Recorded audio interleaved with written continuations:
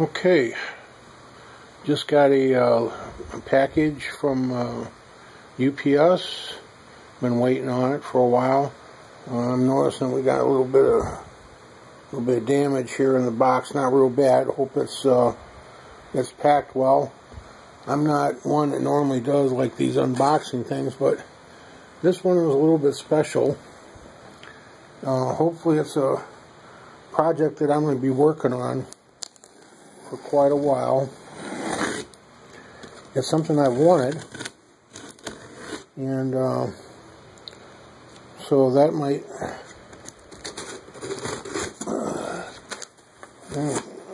we got a bunch of I don't know what those are.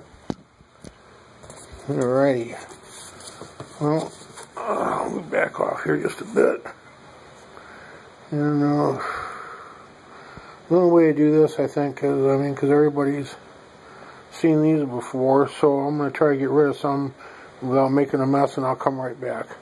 I'm getting it out. See, I'm still working on it. Okay, let me get some more done. Alright, I got it out of the green peanuts. So,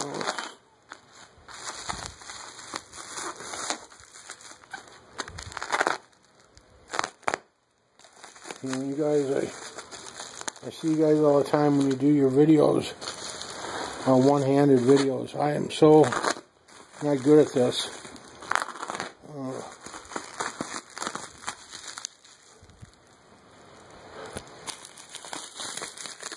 Many of you do it like not a second thought. So, kudos to you that can do this. Me, I'm like all over the place, and people are going, "Geez, Carl, you're making us sick here." So, okay, something's there. All right, let me back this off, and let me get this off, and I think it'll be best for both of us. Here we go.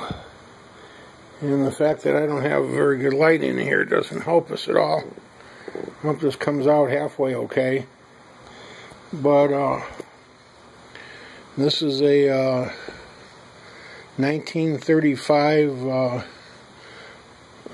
model or chassis type 84 Philco, and this is, I got this from Shop Goodwill auctions, and I just happened to come across it.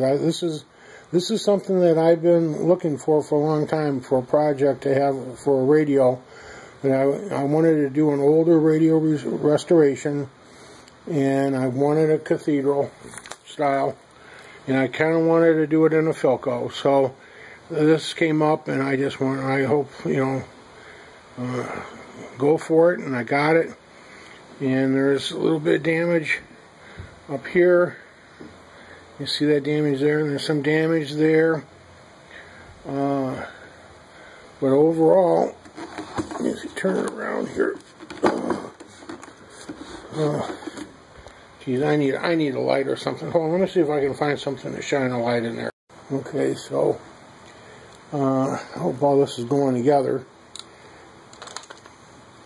And here we are inside.